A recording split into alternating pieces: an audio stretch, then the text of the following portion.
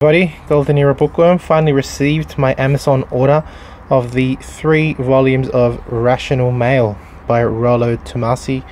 Really looking forward to reading these books. Read a lot of good stuff about them, good reviews, and yeah, I mean, it's a real short one.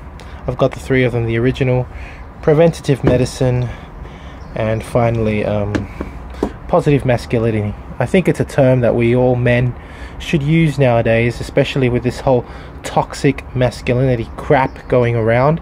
There is no such thing. Masculinity is simply the other side of femininity, and both should exist. There is dualism in the world, day and night, male and female, sun, the moon. I mean, you know, you name it. It exists, and you know, plus, minus, binary, whatever you want to use it as an analogy. So there is no such thing as toxic masculinity, only positive masculinity. Spread the word. Can't wait to read it. Hope you've enjoyed this little quick what's in the mail. That's it for me, Golden Era Bookworm. Bye for now.